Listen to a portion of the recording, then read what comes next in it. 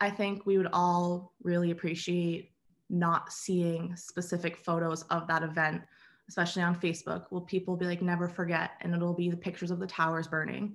That is not something I want to see on Facebook. That's not something I want to see when I'm trying to, go through this grief that's recurring all the time.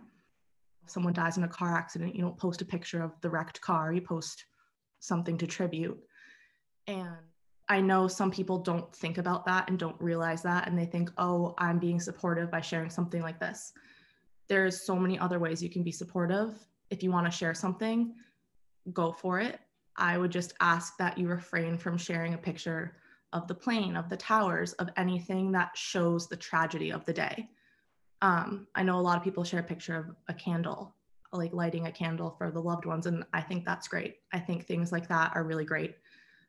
Pictures of loved ones, pictures of people who lost their lives, I think that's important to help their memory stay alive.